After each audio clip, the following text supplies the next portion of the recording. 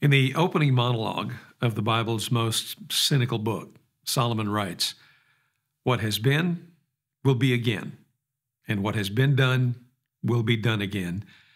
There is nothing new under the sun. Is there anything of which one can say, 'Look, this is something new'?" It's a withering take on the world, but I don't think I can argue with it. Even our trust in technology is as old as that time in Genesis when the people living on the plain of Shinar discovered a revolutionary new building material. They believed that it would empower them to change the world, and they called it brick. We shouldn't chuckle. In 100 years, descendants of ours will laugh at our blockchain, AI, and all the other techie buzzwords that make us feel like we just added the 119th element to the periodic table. As you read through the Bible, here's something else that isn't new.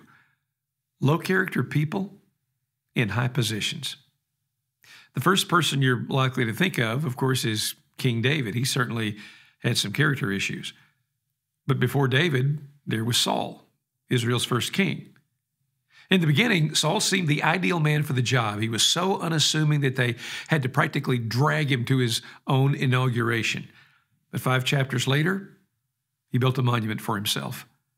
The rest of Israel's history is heavily weighted with low-character kings, which brings us to the current conversation about leadership and character.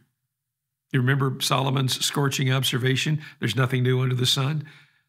Low-character leaders are not a recent innovation. People have been electing, appointing, submitting to, and suffering under sorry leaders since before Noah felt the first raindrop. Leadership required character back then, and leadership requires character now. It's true if you're talking about Britain's Parliament or America's Congress or your local mayor. It's true if the president's last name is Biden or Trump or Kennedy. It's true if you're talking about the CEO of a social media giant or the chair of a nonprofit or the pastor of a church. You cannot lead without character. I know. I tried it once. It didn't work out well for anybody.